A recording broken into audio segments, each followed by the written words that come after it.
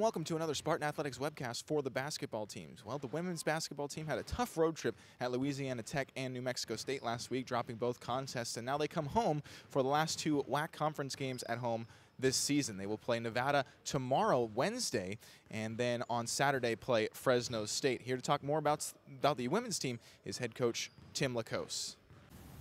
All right, Coach, so you played two close games on the road, and it's a really tough road trip to go to Louisiana Tech and then come back to New Mexico State. Again, two tough games, close games. How did you feel that the team played? Yeah, we coming off the big win in Hawaii and then fly to Louisiana, a couple flights and a little bus trip. So we played some of our best basketball of the year at Louisiana. We were dominant in the second half, had a big lead, and then unfortunately we went away from the things that got us that lead, and it cost us. You got 4 games in the WAC left, 2 at home coming this week. Where do you feel the team's at? I mean, there's still plenty of room to vault up in the standings. Well, I think the team realizes that we let quite a few get away. In the last 5 games we've been up in the second half of each of those games. But again, we go away from those things that got us those leads. So I think those are some hard lessons learned. And I think the team is prepared both mentally and physically now to play a complete game and learn from those past mistakes. That's what we're looking to do. It's all about the momentum going to the WAC tournament. But this weekend, 2 home games, last 2 home games of the season. And not only are there 2 special occasions going on this week, but it's another chance to kind of reestablish yourself, and get the momentum back a little bit. Yeah, we play a Wednesday game tomorrow against Nevada. It's our pink game. So special cause, breast cancer awareness, and our team and staff have been greatly affected by that.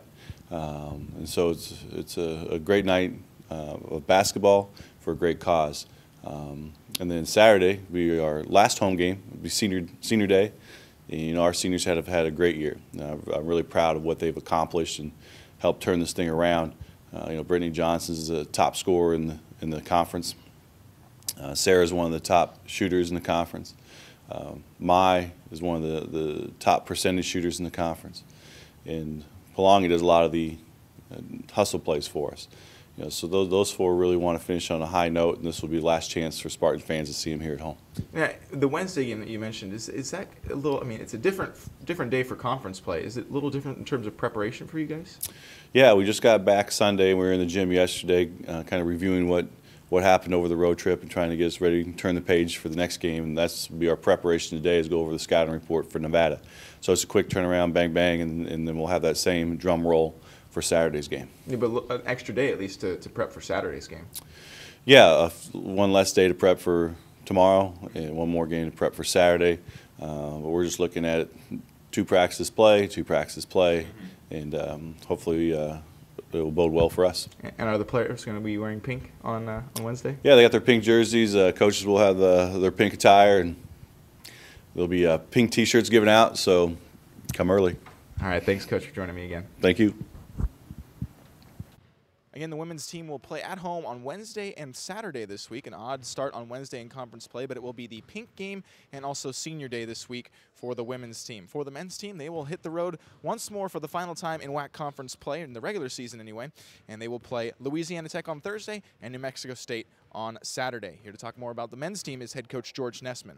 Well, no question that any wins are forward movement for us. We won 2 of our last 3. We certainly had a chance to beat Hawaii. A big chance to beat Hawaii up 14 with 11 minutes to go, and a chance to knock off Nevada as well. So I think the trend is really going in the right direction for our team.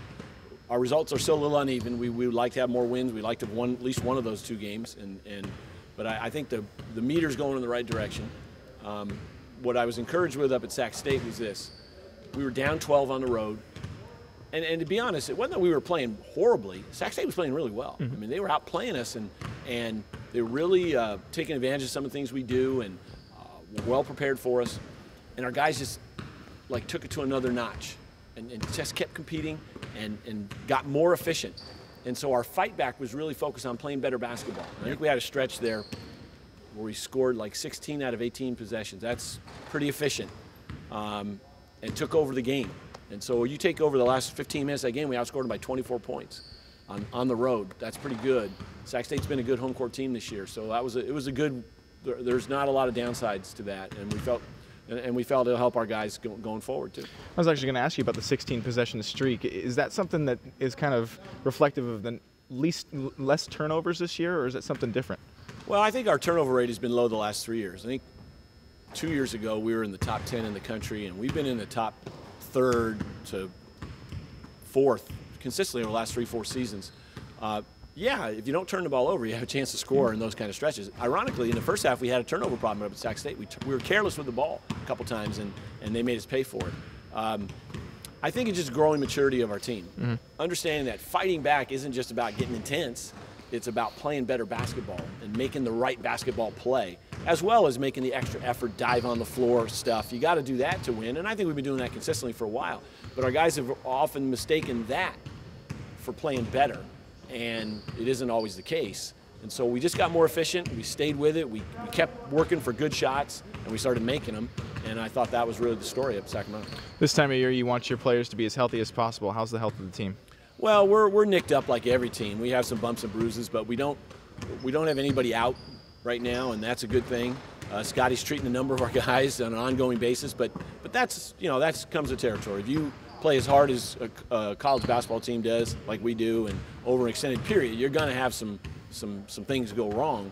So we'll just knock on wood, and hopefully that will hold, because injuries are obviously an important part of any season. We go back a couple years. Adrian Oliver's sophomore year, we were really playing well, and he got hurt, and it really hurt our team. We were tracking to be a postseason team, just really right there, and just losing 1 or 2 guys in basketball can really damage your team. So we're just going to have to stay positive there, and hopefully that holds for us and we stay healthy. This Saturday at Las Cruces, another prostate awareness game, and a third of the coaches in the NCAA are going to be wearing bow ties. Are you going to be participating? Yes, we will. We definitely are. We're wearing blue bow ties, and we're proud to do so. We already talked about this topic, and it is very dear to me, and it's something that I'm personally concerned about, and I know most people are. And so we do it without reservation and hesitation. Of course we'll participate when we were asked if we would. All right, Coach, good luck this weekend. Thanks, Justin. That'll do it for this week's episode. Again, the women's team played 2 final games at home in the regular season WAC play on Wednesday and Saturday, Nevada and Fresno State. The men's team on the road at Louisiana Tech and New Mexico State. You can always check this webcast out on the YouTube channel or sjsuspartans.com.